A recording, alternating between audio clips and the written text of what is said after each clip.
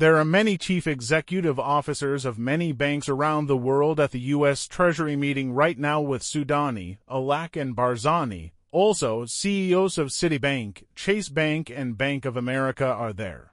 We also have all of the J.P. Morgan representatives, Merrill Lynch. All investment companies you can think of, all of them are meeting. The meetings are going on now. This Iraqi entourage is here in the United States to meet with their counterparts.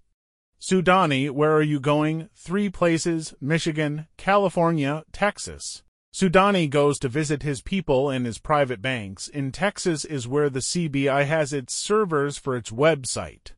He only has 1 hour that he's dedicated to Washington, D.C. 6 days and 23 hours is for the reforms. This trip is very powerful.